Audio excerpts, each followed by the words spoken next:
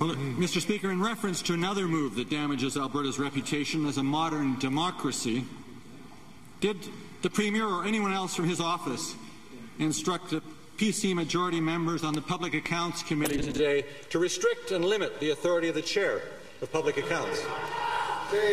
The Honourable Premier. Mr. Speaker, I'm not aware of what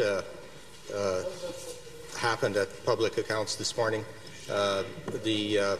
If there's a matter that the Chair or the Opposition is unhappy with, there's a way of bringing it forward. There's a process, and usually those matters are dealt with by the Speaker of the Assembly.